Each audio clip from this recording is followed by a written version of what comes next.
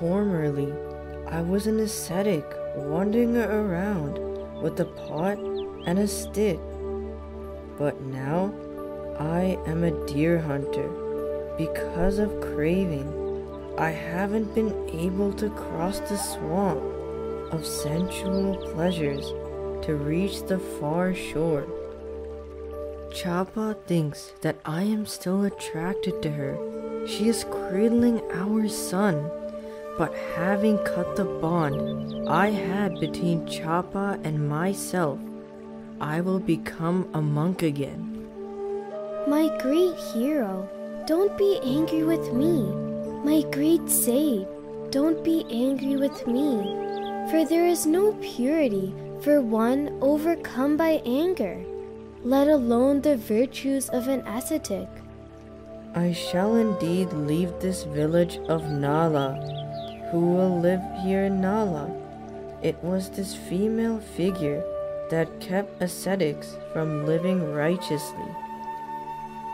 Come, Kalopaka, turn back, enjoy sensual pleasures as you did before. My relatives and I are astounded by you. Capa, even if 1/4 of your admiration is expressed to a man who is attached to you, your appreciation will seem huge to him. Kala, there is a blooming takari tree on the peak of a mountain. There is a blooming pomegranate tree. There is a blooming patali tree in the middle of an island. My body is smeared with red sandalwood cream. I am wearing the best clothes from Kasi. As I am very beautiful, how can you leave me, ignoring this beauty?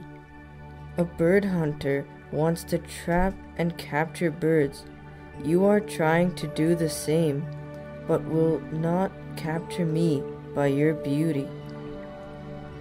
Kala, look at our son I obtained from you, leaving me with our son. How can you abandon us? Wise men leave their sons, relatives, and wealth, breaking all fetters. Those great heroes become monks, like an elephant that has broken its chains. I see. Then I will now murder our son with a stick or a knife on the spot. I will knock him down to the ground. Because of grief for your son, you will not go. Hey, wretched lady, even if you throw our son into a pit of hungry wolves and dogs, you will not turn me back again for the sake of our son. Kala, my darling husband, then tell me where you are going. To which village, town, city, or kingdom are you going? Formerly, we were leaders of ascetic groups. Not being true recluses, we only pretended to be so. We wandered from village to village, city to city, and from kingdom to kingdom. But this time, it is different. Alongside the river Niranjara, the Blessed One, the Buddha Gautama, teaches the Dhamma to beings for the eradication of all suffering. This time, I shall go to the Buddha's presence. The Buddha will be my great teacher. Ah, please, tell the unsurpassed protector of the world that I worship him. Yes, worship respectfully and dedicate the merit to me. Yes, as you say, Capa, you can receive that merit. I will tell the unsurpassed protector of the world that you worshipped him. Having worshipped him, I will surely dedicate the merit to you. Then Kala went out alongside the river Niranjara. He saw the supremely enlightened Buddha teaching about the deathless state of Nibbana.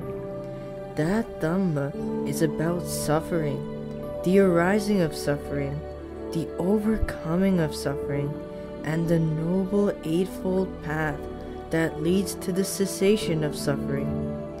He worshipped the sacred feet of the great teacher. Having worshipped him respectfully, he dedicated the merit to Capa. He became a monk. He achieved the triple knowledge.